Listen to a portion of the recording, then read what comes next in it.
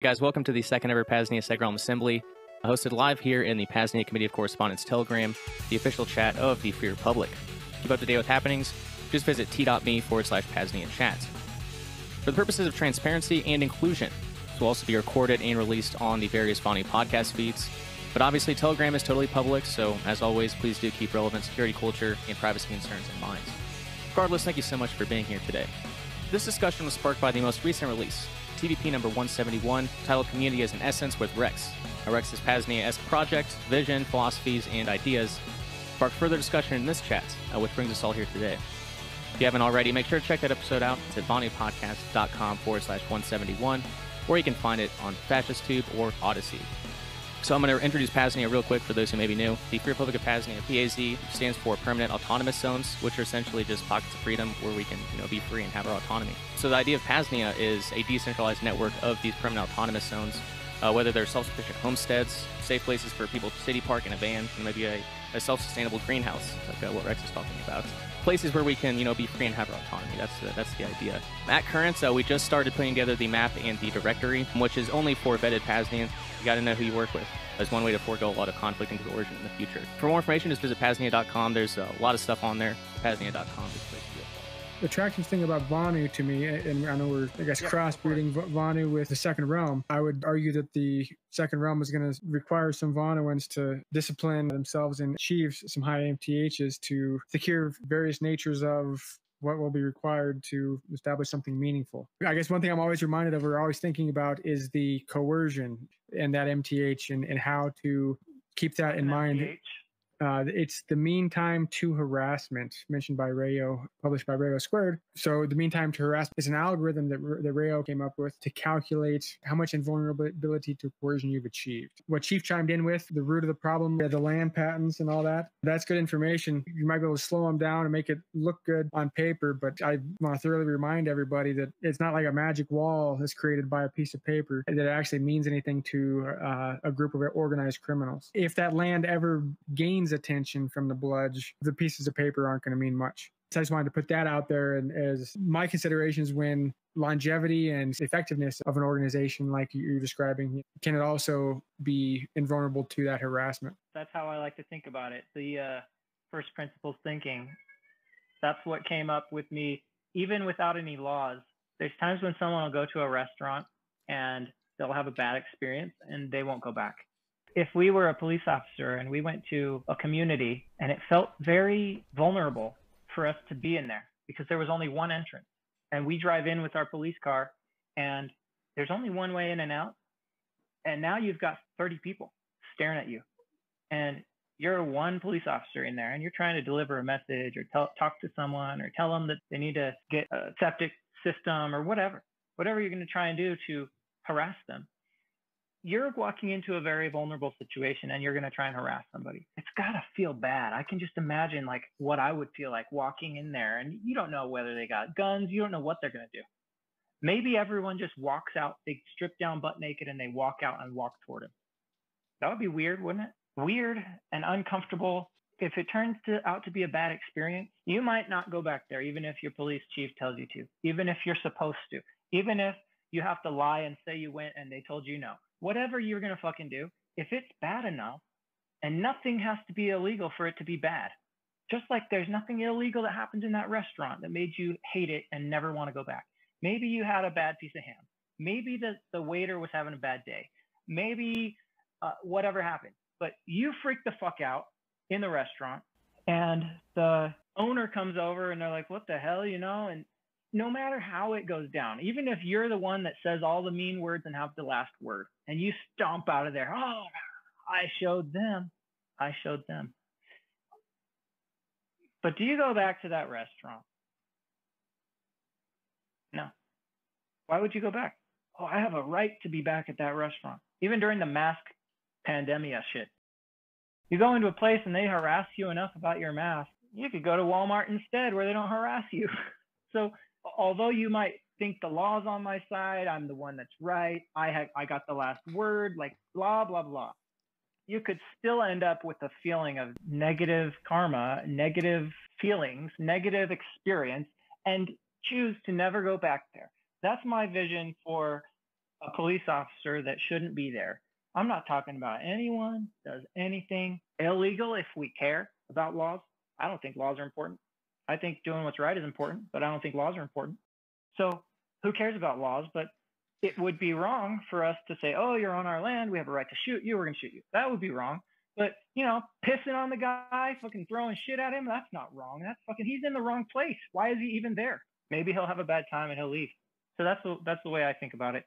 But it could get worse, could escalate or whatever. But another way to resolve differences is you take their time, they take your time. We're going to both go sit down and we're going to have a discussion and we're going to resolve this. And if I'm willing to spend 50 hours sitting on my ass in a chair in a meeting room, filibuster style, then he's got to be willing to do the same thing. Whoever leaves first loses. Okay, no one's harmed, nothing wrong happens, everything's great. We all get our differences handled, and no one had to even get, you know, pissed on. And there's different options for this to happen, but you have to be willing and you have to have kind of a group, because if you're by yourself and you're not willing, then you get to be a slave or you get to die. You get two choices at that point. But if you join a group that agrees with you and you're willing to add to that group, you're willing to participate in that protection union, then you have a third option. But most of us are sitting with two options: obey or choose to not live in this world anymore. I mean, there's a third option, which is the right option. The right option is do whatever the hell you want. That's the right option. But some of us have a little bit of like forethought in our actions. When we get thinking about what the consequences could be of our actions, then we might realize that you got two options at that point. But if you use your third option, that's the best option. You should just do that. So when I thought through what types of organizations don't need to be registered to have legitimacy, I thought, what type of organization do we as the general populace consider to be a legitimate, valid organization, even if, and I'm using these words loosely from my own vocabulary, not from a dictionary, but what kind of organizations don't need to be registered to be real and valid for people to say, oh no, that's a real organization? Well, gangs don't. I mean, I wonder why they don't have to be registered. I don't know, probably because what they're up to is against the law. So they would get their registration pulled. They would get their license pulled for whatever they're trying to do. So that's understandable. The type of business that they're in makes it so they can't be registered. Okay, fine. I guess that's what's happening with me too. I want to be in a business that's durable and scalable and lasts a long time and does a lot of good for a long time and can't be shut down by evil bureaucrats. Mine, it lands in the same place. I don't want it to be registered. But it's different. What I'm trying to do is good, and what the gangs try to do might not be good, right? We associate gangs with nefarious activity and negative results. We also have another one, mafia. A mafia, you could say it needs to be registered, but I would probably say, from the way I was raised, I thought mafias didn't need to be registered, but they could still be viewed as a legitimate organization that you should really, you know, if you just want to believe that the Bloods and the Crips don't exist, fine, but it's at your peril, right? So what is it that gives them their legitimacy? Without permission, without a government, what gives them legitimacy? It's the fact that they can hold their own, the fact that they can enforce their contracts.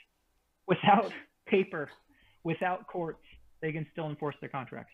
And then I realized maybe a union, like an employment union, workers union, they might not be registered either, because a lot of times there's so much political corruption when there's a big business that it would be helpful if there was a union for those workers, but the big business doesn't want the union. Well, the big business has deep pockets and probably has politicians. So that's another type of organization that I don't know if they're registered. I think most of them are registered.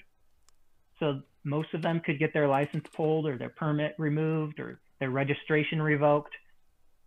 I think that's how it is nowadays, but I could see why they might be unregistered, not registered, okay? And then that's where we got some other examples from Chris, like a township or an unregistered, unincorporated location could also be, no one had to ask permission to make it happen. So anyway, I think that the kindest, most accurate term is protection union. I coined it myself, but that's basically what it is. And it's not like an organization, one organization. It's a concept, like when I say a church, there's not one church, but a church, a protection union is a concept that's not a bad strategy. That's why. Because your protection union could help you. They could get you out of jail if you get put in jail. If police officers want to pull you over, you could get your buddies and go pull a police officer over when he's off the clock. I don't want to pull him over when he's on the clock. He's getting paid. He pulled me over when I wasn't getting paid. I want a level playing field. I don't need $1 million from the county by suing him for putting me in jail.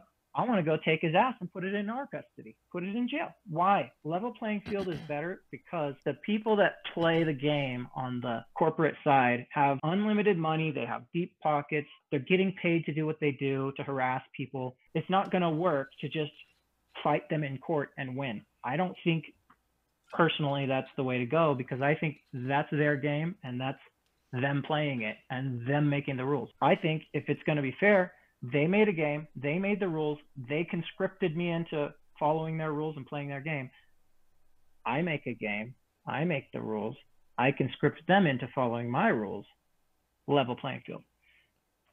And it's probably time that we do that as people of the world. And I welcome other people's thinking on how to make that happen, but I'm pro level playing field. So I was going to mention just real quickly, this has come up in the P.A.Z.NIA chat before. I did a Building the Second Realm series on the Vonu podcast, and one of those episodes was Lessons from Organized Crime. In the book, Second Realm book on strategy, there is a chapter, Smuggler and XYZ say, quote, "The Mafia, as an example, is primarily a loose-knit network of independent gangs that pay tribute to their dons and receive protection in their own conflict resolution system in return. Their aim is to limit conflict within groups and not resort to violence when other means of conflict resolution are available. They operate their own title system of territories and markets. They provide services for communication and reputation, and they foster the division of labor through specialization. One could define the Mafia as an organized crime business association based on a shared ethical background." So obviously they provide the disclaimer, they don't participate in the most ethical behaviors a lot of times. But as far as the strategies, we can learn from them and apply them as we can to the positive per se. So definitely aren't the first one to make that comparison.